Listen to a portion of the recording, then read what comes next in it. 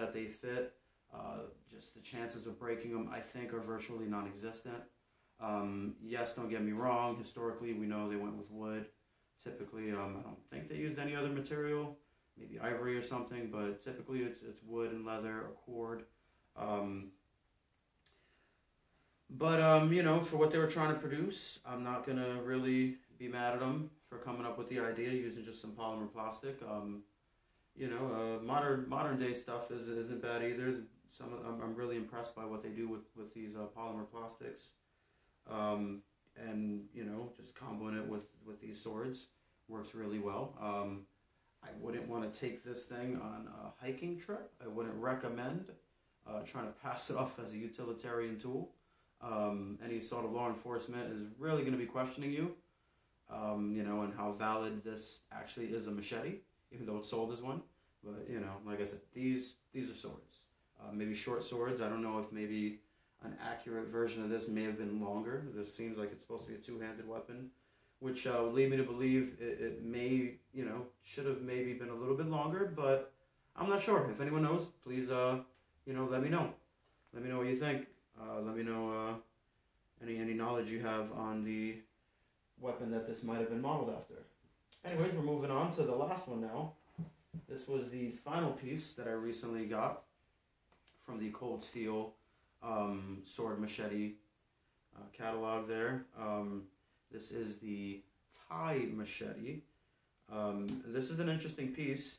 You know, I'm just gonna go through real quick because this wrap this sheath is just like pretty much almost identical to the katana machete sheath. It's just not as thick, a little bit thinner here.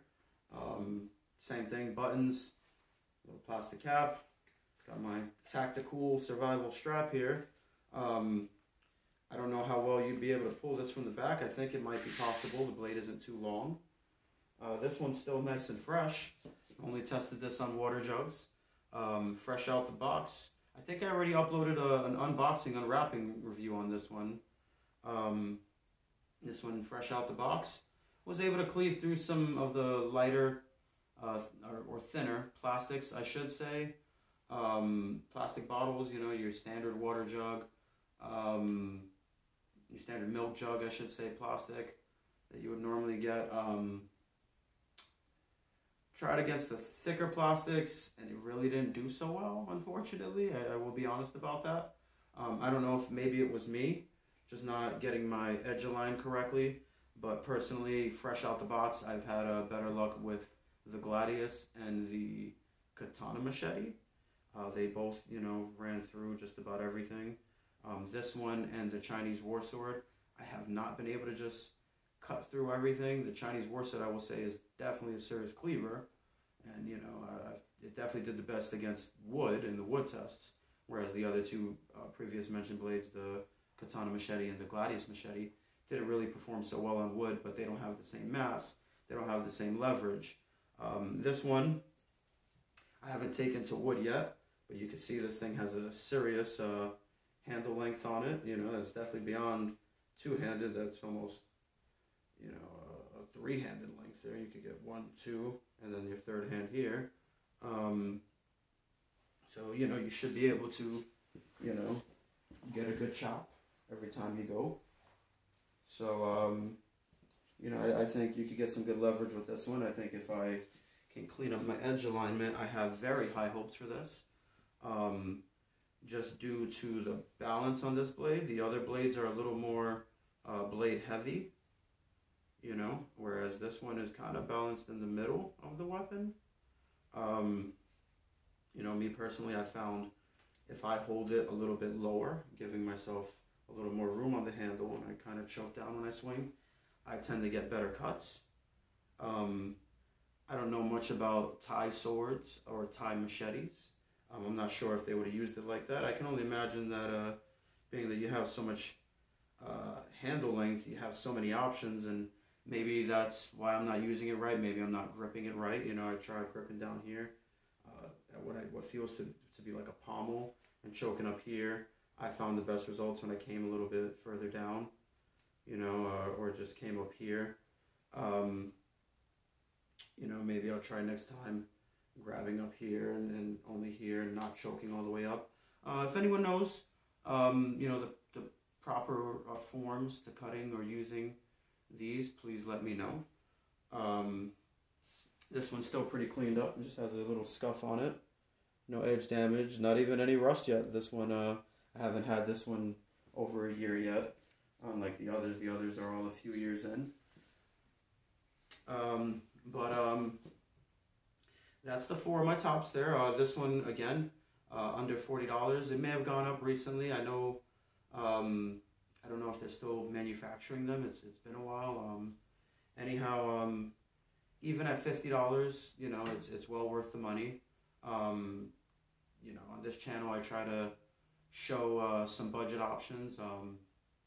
You know, yes, you may have to sacrifice some historical accuracy, but you'll get something you can practice with and use. I'm not going into any competitions, you know, and if you're someone that wants a good cutting sword or weapon, or, you know, utilitarian tool, even survival weapon, you know, something you could take with you and go, but isn't just a giant bowie, isn't just a machete, you know, it actually has some of the applications of a sword.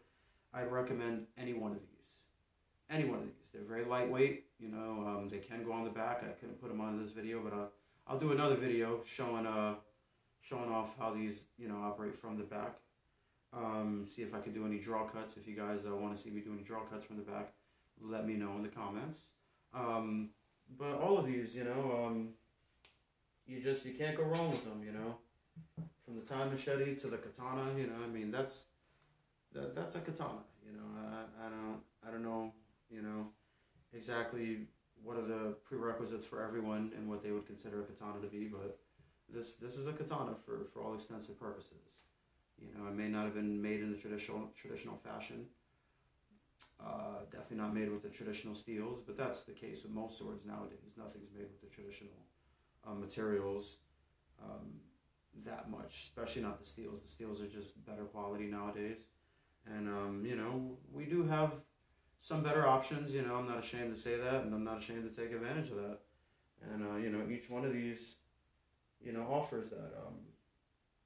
There was another one that I had recently that I had sold to a friend of mine, but it was a nice piece. It wasn't made by Cold Steel. I can't remember the company, but it was similar to these in the sense it was carbon steel. It was in the sword machete category. It was modeled after the movie 300. It was a falcata. I don't know if the 300 Legion, the Spartans, actually used those or not. But it was a nice piece. I just wasn't a fan of, you know, it really only had one-handedness to it. The only way I could get two hands literally overlapping my left hand over my right to go for my swings. And I just really don't like that, you know. This one, even though this one is short, I could get that second hand on. I mentioned that earlier. And, you know, that was a big thing. That's why I like all of these. All of these I can use decently one-handed, you know, definitely two-handed, maybe all except the war sword I have here. You know, this thing's got some forward weight to it. This one really should just be a two-handed weapon. But that's them. That's all of them. If you guys like what you see, hit that like button, subscribe. If there's any one of these in particular that you like, that you want to see me go further into detail in a review, please let me know. You know, if you have any more knowledge on any of these historically, how they were used or what they were made of, please give me some comments in the section below. And keep joining us for more videos. Keep training. That's what we're all about here. Thanks for joining us, guys.